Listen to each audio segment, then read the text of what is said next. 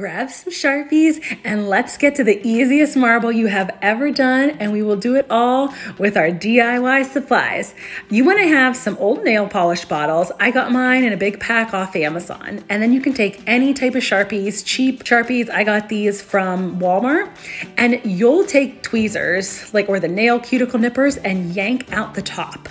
Once you yank out the top of the marker, all you have to do is stick it into the little nail polish bottle and then pull out the middle part that has the rest of the ink in it and squeeze it into the bottle. Now, I goofily started just trying to squeeze it in, and I forgot to put gloves on, so I quick grabbed a Ziploc bag, which you can see was making a mess and getting stuck everywhere.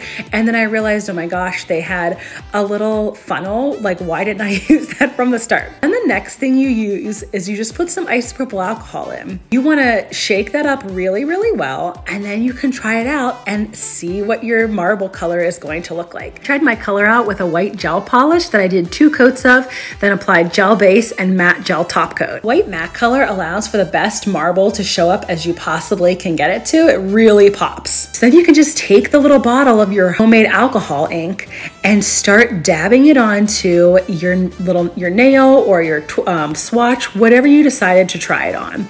I just used this swatch because it was easy, and I took a little liner brush and went in. You want to dip your liner brush in some kind of pure acetone because that really seems to make the best marble effect. I tried using isopropyl alcohol and it just wasn't giving enough marble effect, but when I used the acetone, oh my gosh, look at that awesome marble effect it gave. And that was how I got that gorgeous, gorgeous effect. Now I know if you try it with different size brushes, it's definitely gonna give you a different effect. If you have your desired marble effect, you wanna let that alcohol ink totally dry before applying anything over top of it.